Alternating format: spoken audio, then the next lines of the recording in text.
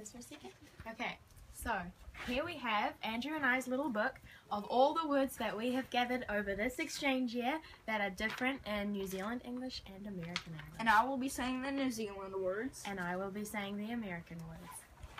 Okay, here we go. Taps. Faucet.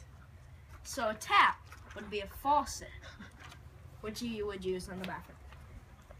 Flannels. Washcloth. Washcloth, like in a kitchen, or when you take a shower. Bench. Countertop. A usual countertop. Togs. Swimsuit. Or trunks. Trunks is another that we didn't put up with. Jam. Jelly. Mufti. Casual. So, like, when you go to school, for your school pictures, it would have to be mufti. Yeah. Wop-wops. Boondocks. Tea towel. Kitchen towel. Boot. Bonnet. Trunk. Hood.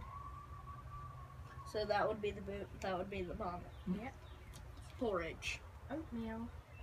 Candles. Flip-flops. Heaps. Lots.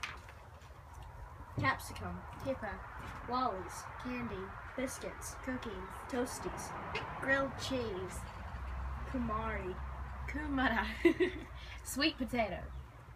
Noughts and crosses. Tic-tac-toe. Sing out if you need anything. Holler if you need anything. The stitch. Side ache. Jumper. Sweater. Nappy. Diaper. Entree. Appetizer.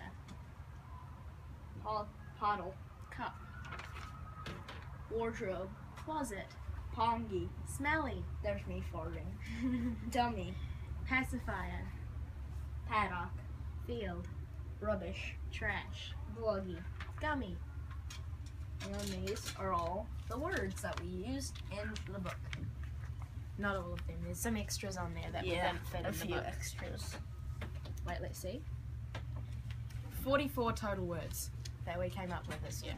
I'll show the front of the book. Ta-da! That's New Zealand and that's America. Nice job.